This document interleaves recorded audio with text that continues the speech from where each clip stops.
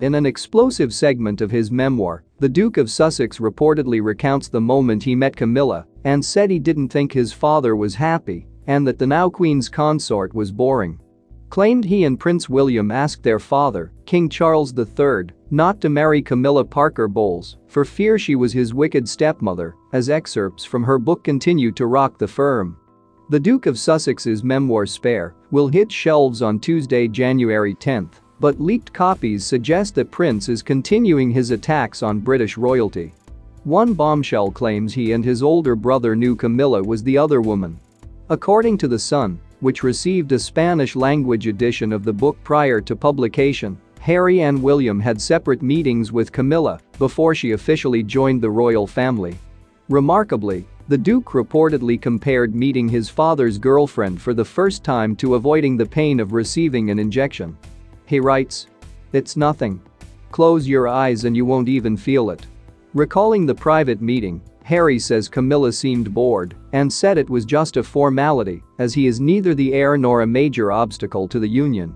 However, he reportedly admits they had a brief chat about horses.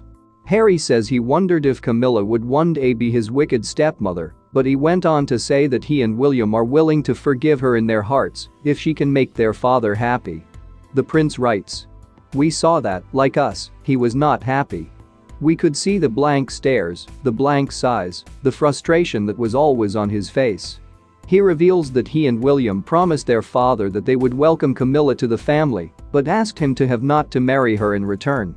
Harry claims that although they agreed with her, they begged Charles not to marry a second time. After the death of his mother Diana, Princess of Wales in 1997. Charles did not reply, according to Harry. According to the prince, both brothers feared that Camilla would be unfairly compared to the people's princess. Harry reportedly goes on to say that despite his rejection of the marriage, he has campaigned for the marriage to go through and for Camilla to become queen. Charles married Camilla in a civil ceremony in 2005.